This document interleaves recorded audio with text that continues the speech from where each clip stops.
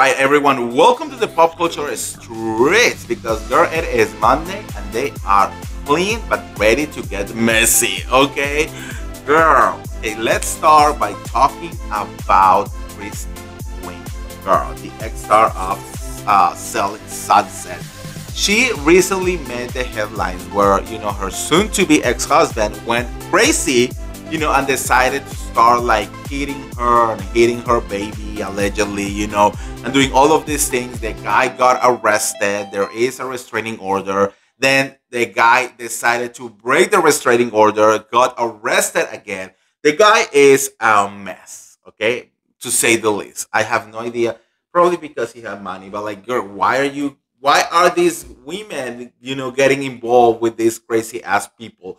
But anyways, the point is that now Kristen Quinn is accusing him of course, being abusive, but also like manipulating her and manipulating her kid by even going so far into faking that his mother had a heart attack in order to get close to them again. Girl, this is going to be so messy, okay?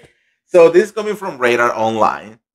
And it says that Kristen Quinn is fighting back against her estranged husband's temporary restraining order request. Oh, yeah, because I'm like, girl, you are the abusive one and you're going to go around and throw a restraining order? Girl.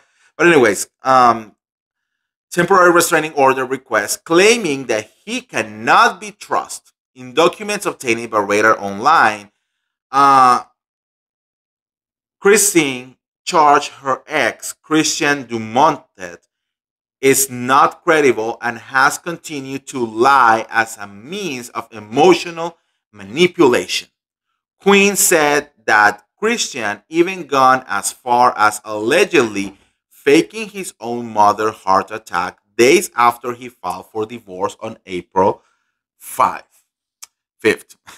The accusations were filed in Los Angeles court on Monday as part of their dual restraining order request. On April 10, I was informed of Christian's request to FaceTime his mother, Nancy Dumontet, with our son because his mother had recently suffered from a heart attack. I regularly keep in touch with my son's grandmother, Nancy, and spoke with her that very morning, and I know this to be untrue. She did not suffer a heart attack. This attempt to exploit a family member's false medical condition is yet another attempt by Christian to manipulate me, my attorneys, and even his own attorneys. Queen and Christian has lost in a nasty divorce battle after he was arrested in March following an explosive fight that allegedly involved their son. She claimed that he threw a bag full of glass at the toddler, resulting in a hospital visit for the youngster and a night in jail for the husband. He is denying the allegations, of course, and filed a petition for a protective order against her. Girl, this guy is crazy. I mean, I know that she was a little bit crazy too, but like, girl, this is just like going into another level. And for some reason, I'm deciding to believe her, because you look at this guy, you can tell that there is something that is not okay. All right.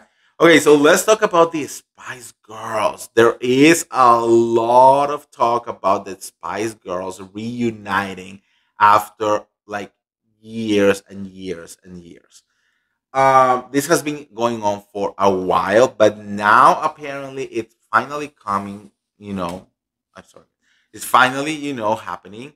Um, the rumors are that they're gonna be announcing a world tour, a reunion world tour, and I know all of this because my husband is the ultimate fan of these Spice Girls.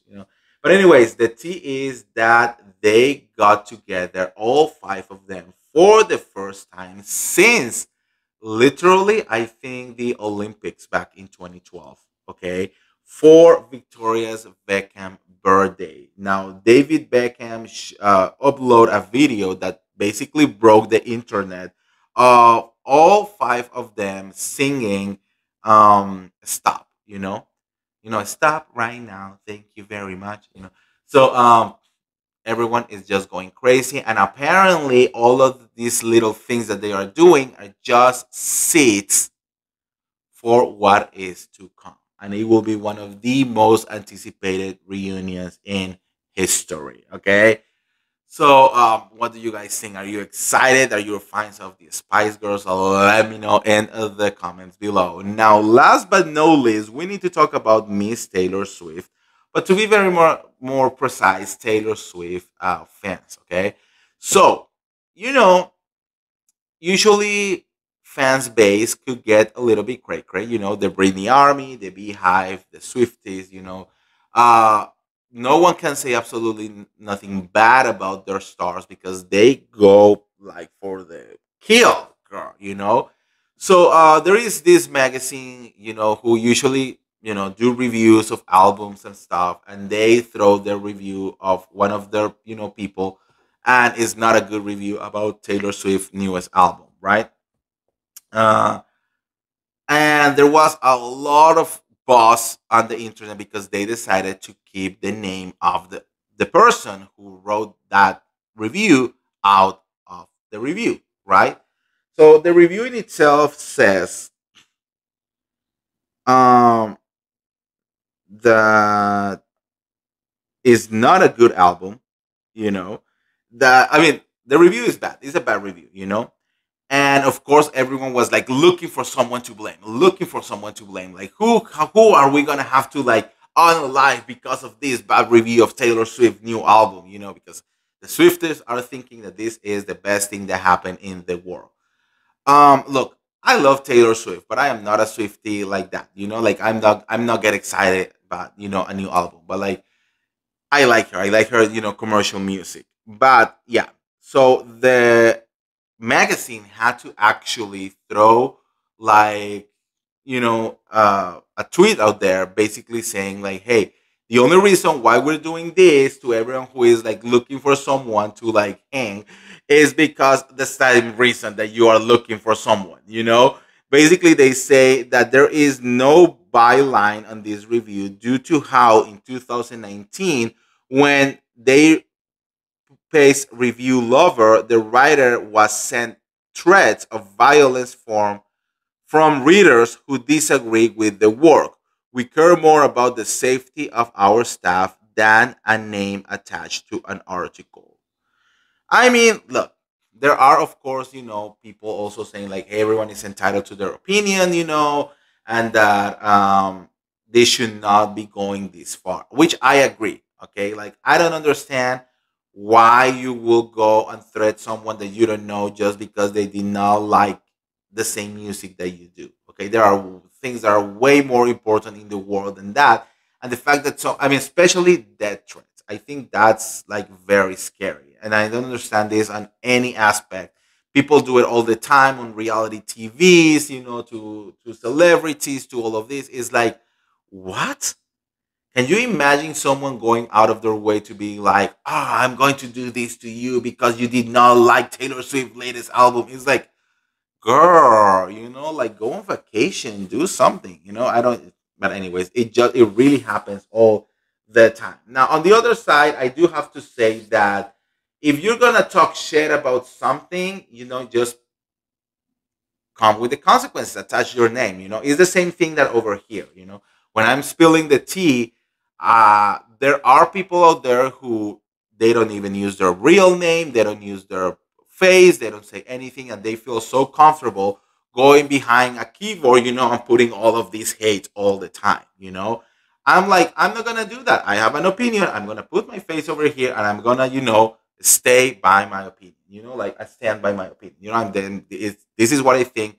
Period. You don't like it. You don't like it. It is what it is, right? So I think you also need to be a little bit of like, have some like balls, and being like, girl, I don't like your freaking album. Period. What are you gonna do?